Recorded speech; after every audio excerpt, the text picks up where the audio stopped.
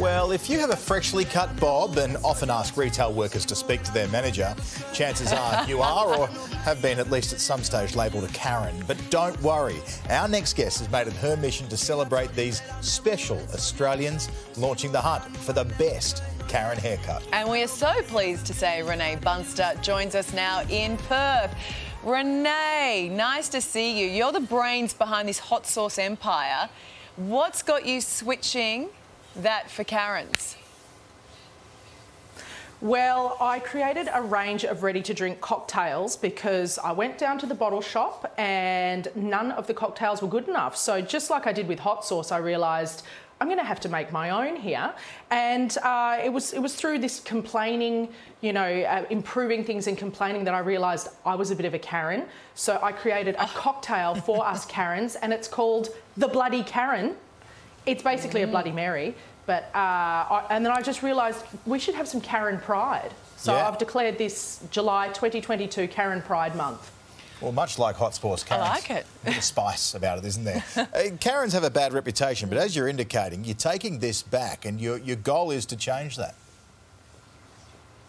Yes, we need some Karen Pride. If Karens didn't complain, nothing would get fixed, nothing would get better. If I just complained about hot sauce not being good enough, I would have never gone and invented something like this that is now an Australian icon and a massive seller in the USA.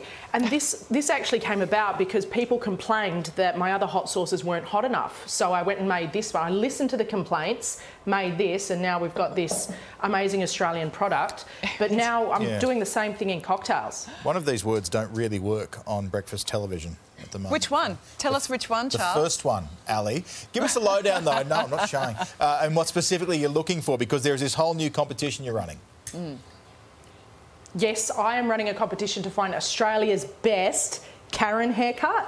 If anyone still has hair like this, I want to hear from you. Now, it's called an inverted bob. It's sort of long at the front, short at the back. It's like the anti-mullet. It's the antidote to all of those mullets. It's normally two-toned, spiky at the top, if you can manage that.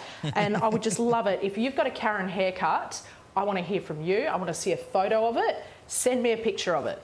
Well, you know that we thought we'd actually help you out here, right? And we asked our viewers if they had the best Karen haircut. And we've already been showing a few for the competition. So here we go. This is Tari Innes, my beautiful auntie. Definitely not a Karen, but she does rock the do. That is pretty cool. That is like dobbing someone else as well. Stephanie says, we dressed as Karens for a trivia event and they did well with the I'd like to speak to the manager shirt. And one more, we got Tabitha. This says, this is my girlfriend, Lauren. So, look, we're celebrating all the Karens today.